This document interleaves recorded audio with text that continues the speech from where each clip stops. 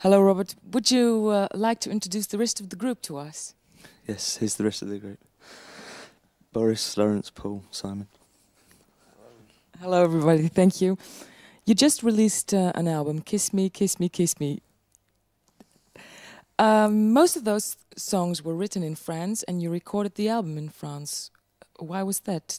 Have you got a particular love for that country? It was just the choice of studio. It was in a situation which we thought would be entertaining. It was in its own vineyard, and it was down in Provence, so it was nice weather and like late autumn. And also they like us in France at the moment, so we may as well abuse their hospitality. You recorded it in the Miraval studios, and I heard you were very, very popular in France. Yeah. And you sound surprised. well, I'm not. And in Argentina, I heard there was a real cure mania going on over there. Really, thousands and thousands of people. Yeah, I think it's because no one has really been to South America. A group of our type, they're used to having very boring people there, like sort of old people. So when we went there, I think we caused like a lot of chaos just because we were the first. I don't know whatever you'd call us, the first youngish group to have gone there in a long time. It was good. It was good fun. You write all the songs. Are they autobiographic?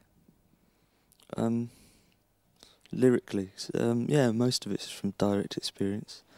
Some of it is, some of it isn't.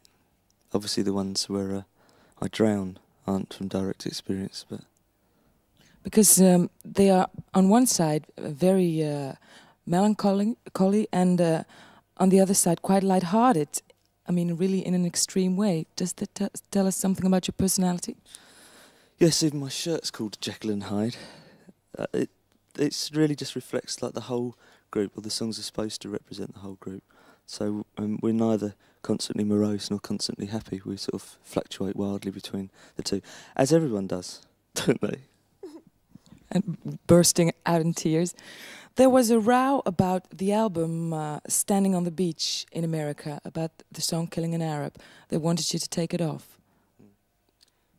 Yeah, well, it was really just a couple of DJs played the song and insinuated that it had racist content when it didn't. And they didn't even bother playing it, they just played like a few seconds, said, yeah, this is called Killing an Arab. So the American Arab League got a bit distressed by it, and they wrote us a letter, and I wrote back to them explaining what the song was about. And we put a sticker on the record just to say that it's not supposed to cause any, whatever the word is, regret or harm or something to Arab people. But and we've had it withdrawn from radio play as well, just so that it dies down. It's really stupid. It could only happen in America. Okay, I'd like to be you. Why can't I be you? You can if you want. Do you want to go and do this mime? No.